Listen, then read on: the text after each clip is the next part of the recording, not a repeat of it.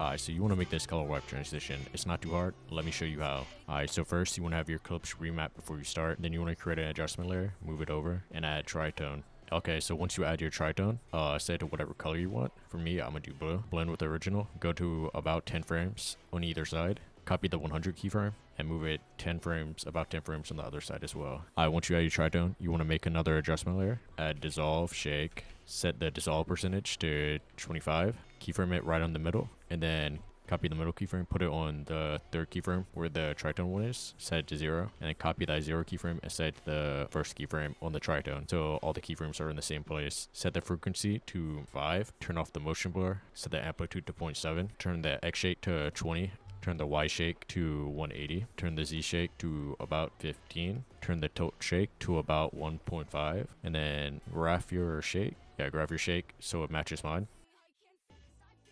Alright, and then you want to add BCC defog, set this to 0, keyframe it, go to the middle, set it to 50, and then copy the first keyframe and move it to the same place as the third shake keyframe, and then graph it so it's a little bit smooth, graph it like that. And once you have this, I'm going to add an exposure. I'll keyframe the gamma correction, set it to 40.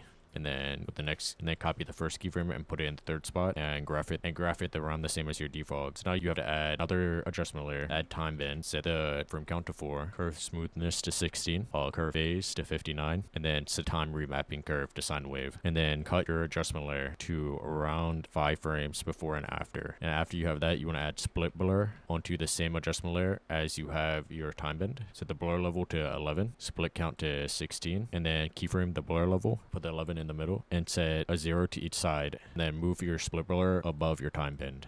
Then you want to move your time bend adjustment layer, and you want to move your time bend adjustment layer below your defog and exposure. And then after you do this, you want to go duplicate the time bend, add a new adjustment layer on top, and add posterize. Set it to 4, and then keyframe the level, put it into the middle, set it to 30, move it about 10 frames to the left, cut your adjustment, then do the same thing, but move it 10 frames after, and then cut your adjustment layer again right at the end. And you should have the color transition, just like that.